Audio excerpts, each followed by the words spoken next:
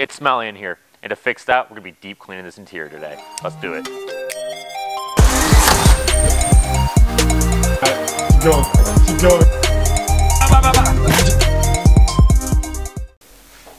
So you're not gonna need much to deep clean your interior. The three things I got are a carpet cleaner, which is great for getting in those deep areas, a protectant for after we clean it, and then a thick disinfectant and cleaner that'll help get all this nasty smell out.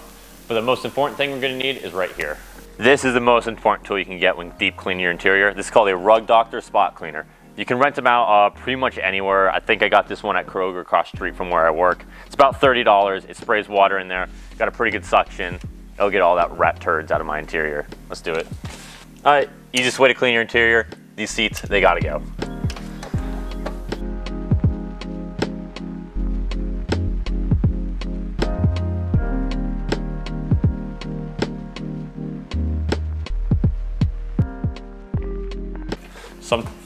Sometimes you find cool stuff in your interior, like this knockoff Leatherman I just found. It's got two knives, a flat head, two flat heads, a Phillips, and what's this? A little saw. Nice. Cool, just underneath the seat. That's mine now. I'm gonna take that to work.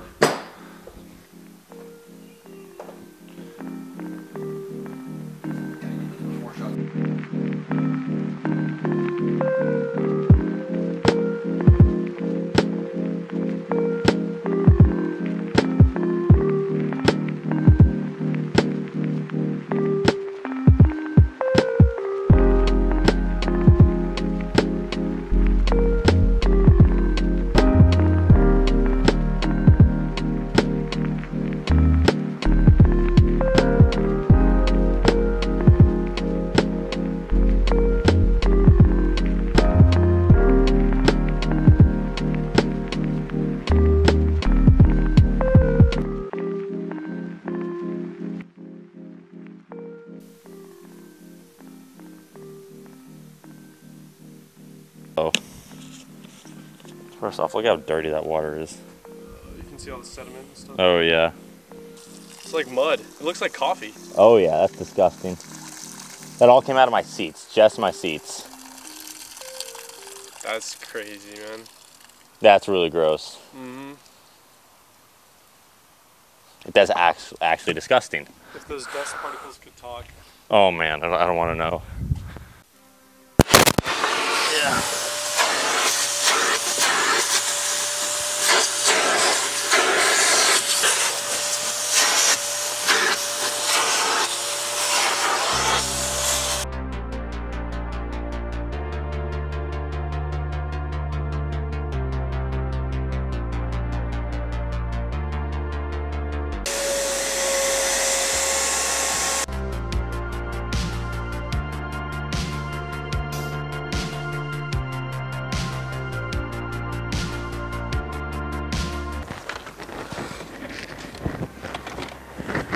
Nice.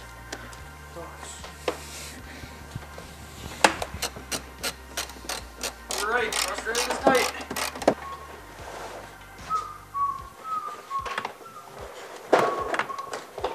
Sure. Thank you.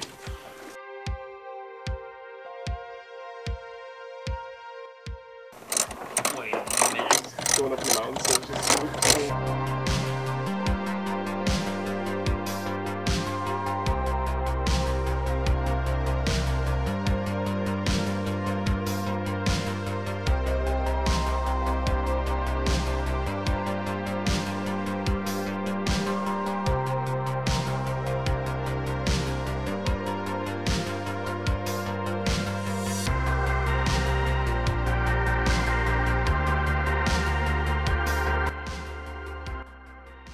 Guys, that's it for today's video. As you see, it turned out pretty good. It's not perfect. Remember, this is a 30-year-old car. There are probably stains in here that have been here for 20 years.